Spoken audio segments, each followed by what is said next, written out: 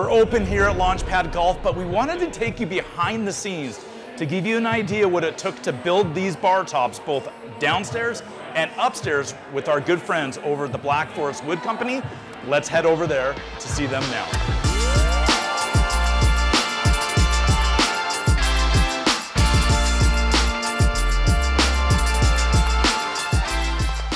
I'm here today at the BlackForest Wood Company, a project we've been working on at Launchpad for the last 6 months. Dylan, thanks for being here and showing us a little bit around your business today. Of course, Barry. Thank you for coming down, and thank you for choosing us for the project that we've completed for you guys too. It was probably one of the more unique projects we've ever completed, definitely one of the largest too, and we made these two stunning resin and Buckeye burl bar tops for your new Launchpad location. And although we've been doing this for a while, I don't think a lot of people have seen something quite to the scale and beauty of what we did at your place. Totally agree. And so I guess a bit of background about BlackForest Wood Company. You know, we got our start in the custom solid wood doors, and it's been about the past 5 to 7 years that we've got into these more custom and unique types of resin furniture. So it started off small. It started with dining tables, coffee tables, and we got into the desks. But now we're to a point with you, Barry, that we're getting to do absolutely stunning projects. We're sharing them with everyone online. Like, I think some of the videos showing our reels, even just on Instagram, we're close to like 1 million combined views already, and we haven't even put our main video out. Yeah, exactly. So my goal in this entire process was to do something truly spectacular. I'd follow you guys on all your social media platforms, and I said, gosh, with both of us being local, how unique of something we can create. So let's go through that process today. Maybe we'll talk about the wood selection and through that entire production of what we actually created for Launchpad, because it was a ton of fun for us. I know a lot of time, effort, and energy for you. But maybe talk to us a little bit through, that first meeting and, kind of how we honed into what we were going to do. Yeah, so I guess it was about 6 months ago. I would say at least, right? Yeah, that I think you and your team came down, and right in here, we brought you guys in and we started looking at some of our pieces of wood. And I know what immediately caught your eyes was this Buckeye burl over here. So if we come take a look at our raw material, this, of course, is some of the most unique material in the whole shop, which is, I think, why you liked it so much. Right, exactly. And you just about selected all of our remaining stock that we had, and for these two bar tops, like, this is literally all we've got left now. Sounds like we're going to have to be getting more, though, because we've got more projects coming up. I hope so soon. Yeah, exactly. So where does this come from? And tell us a little bit about how you get the unique pieces of wood in this kind of configuration.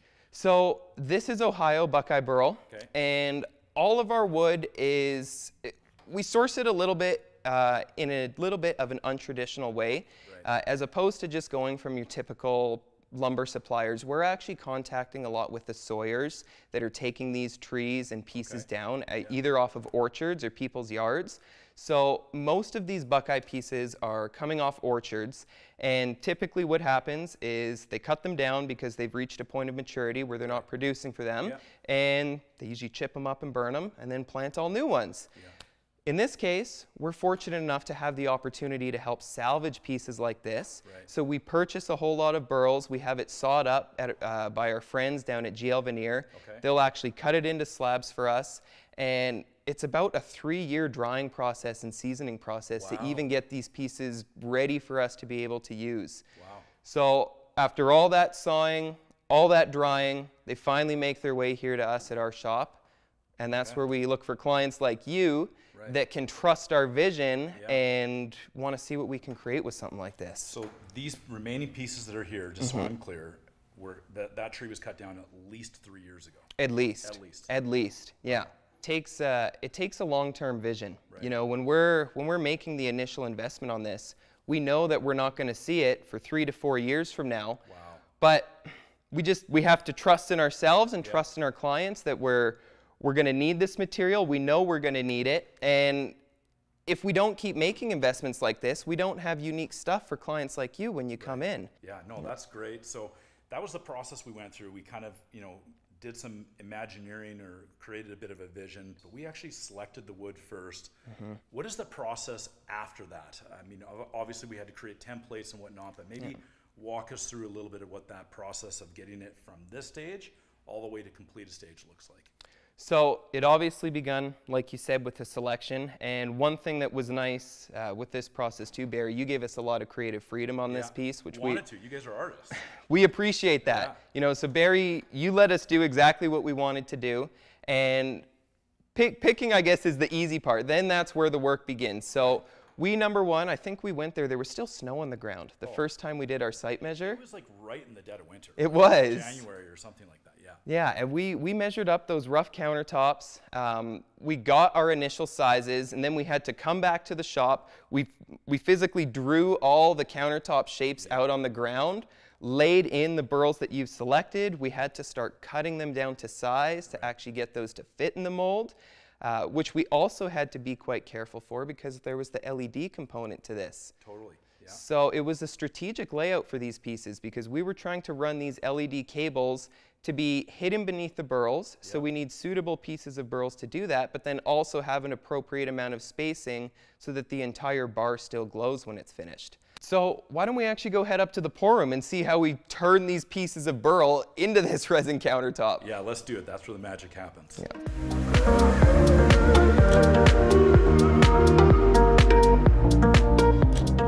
So right away when we head in, we've got our giant CNC machine, which we needed every inch of to do your pieces. Because I think yours were, like the one piece was almost like 20 feet long, the one straight section. So this is our 20-foot by 6-foot CNC machine, and we essentially use this to just flatten large pieces. It's a cutting machine, essentially. It's a cutting machine, exactly. Okay. And here's actually a piece on the CNC machine that was partially inspired by Barry's job. These clients saw the bar top we created for Barry, and they loved the Buckeye burl so much that they're doing their own unique piece with it. Right. Really cool. Yeah. So that's the big CNC. We've got some guys over there shipping out some other products right now. There's our large thicknessing sander that we use to surface the pieces after they're off the CNC, but let's head upstairs to our pour room and see where the magic's happening. Let's go. So this is our oil finishing area, but behind these doors here is where we do all of the resin pours.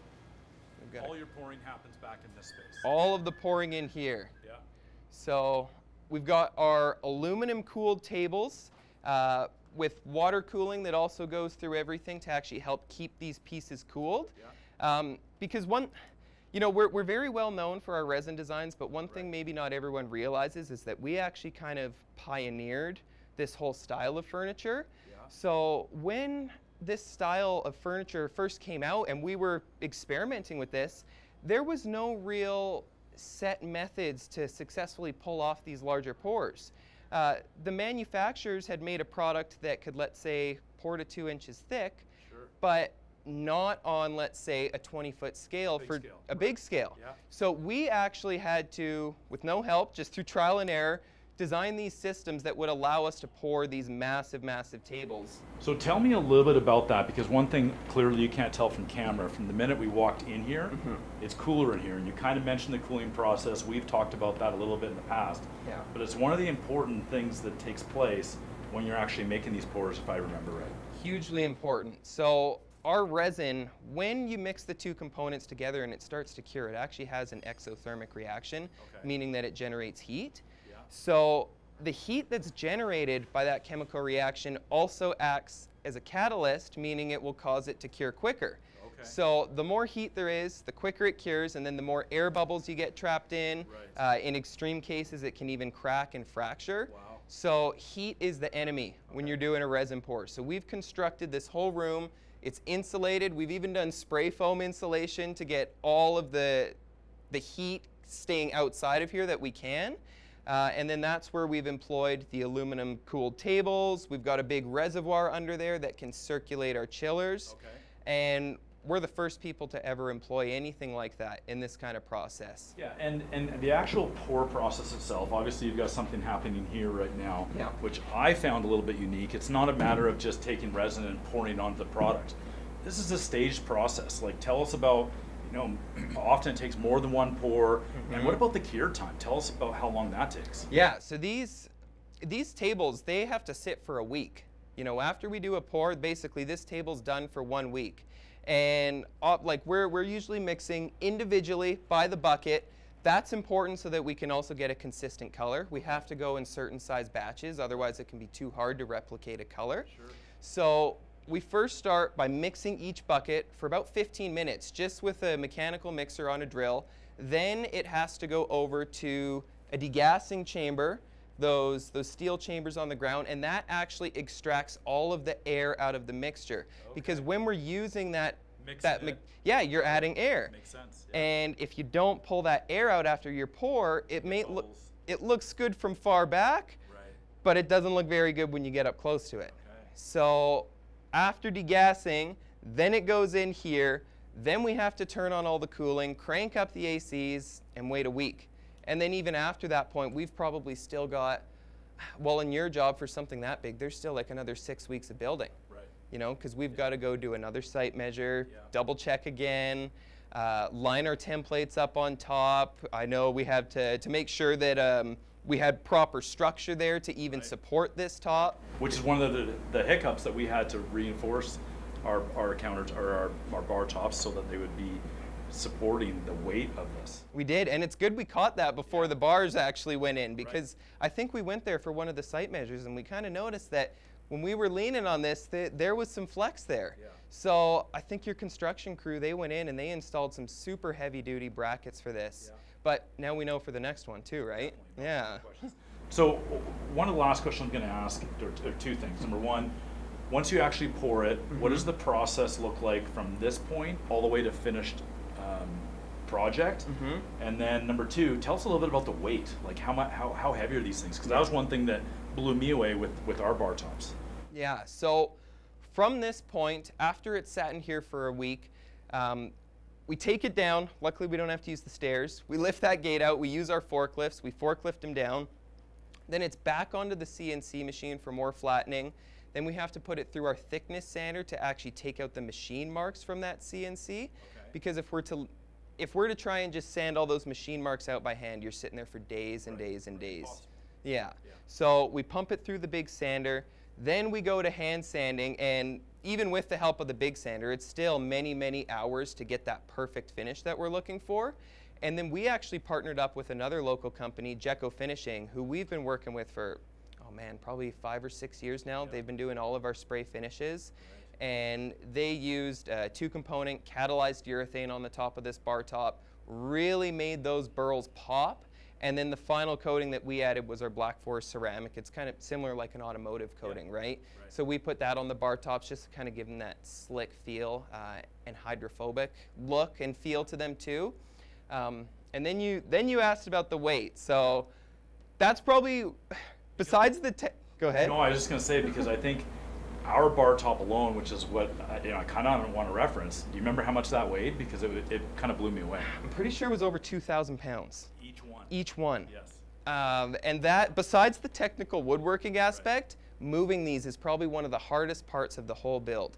Every time we wanted to even just flip your bar top over to sand it, 8 to 10 guys. Wow. Right? So every flip, the whole shop's shutting down. We're all going to flip this piece. And then there was the install. That was a little scary. Yeah. We actually almost dropped one of the bars. I don't even know if you knew about this. You're hearing about this for the first time. So we got it on video. Haley got it on video, but we had rented these hand crank forklifts, right? Yeah, okay. So we had 3 of them, and hindsight's always 20/20. We had all 3 of them parked in a line with the forks going out the same direction, so they're like this, and we set the bar top laying over them, and 3 guys were all cranking because we had to lift these up to get them over the railing to the upstairs bar. That's right. So we get them all cranked all the way up there, and since all of these forklifts are on one side, the bar starts sliding forward. Ooh. And there's nothing to catch it. Right. And it literally, I would say, was about 2 inches away from tipping over. One of our guys cranked down the middle forklift, rolled it over, flipped it around so we had some facing this way and some facing this way. Wow. We saved it. Wow. So my dad literally said he thought he was about to have a heart attack. That was brutal. I was sweating. I thought that was going to fall for a second. I was actually sweating. I think we were all feeling that way, but we pulled it off. But it can be scary sometimes. You know? But that's all part of these super customized processes, right? Like, absolutely. You know, even this you said, I believe, a minute ago, from this point until finished product for our project was about 6 weeks. Mm-hmm. Yeah. Yeah, so it definitely takes some time. Yeah.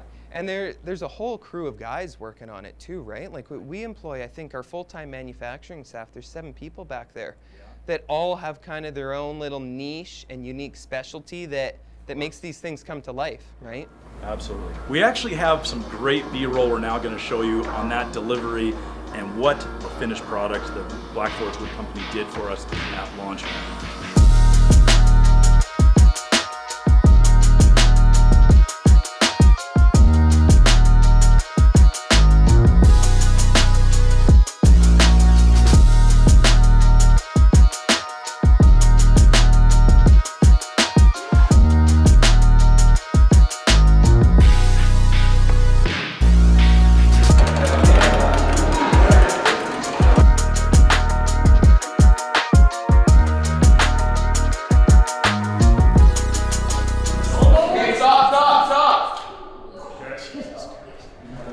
Mo, you gotta come out now.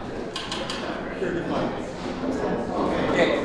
Stay there. Whatever you guys do, just be aware that that end of this wants to slide off. Oh my God. Mo, you gotta go. Mo, go up together. Somebody count. More Mo. Guys, drop the middle, guys. Drop the middle. Okay. Anyways, you go all the way down. All the way down? Yeah, I forgot. That was terrible. Yep. That was an awful feeling.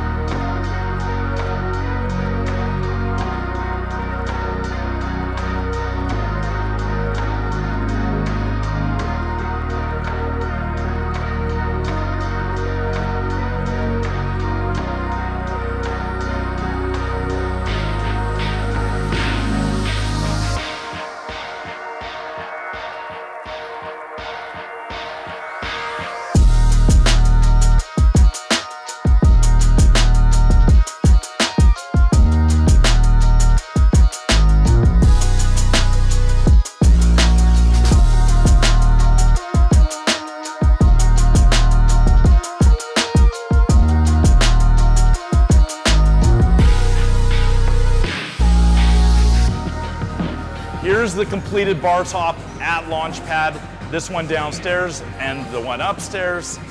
Our friends over at BlackForest Wood Company are actually going to do a far more in-depth video, so I'm going to add that in the video description below. And I really hope you've enjoyed learning a little bit more about the creative process in making a bar top like this. If you're not subscribed to the channel, please do so. I really appreciate the support. Of course, hit that notification bell, that like button. We'll see you next time.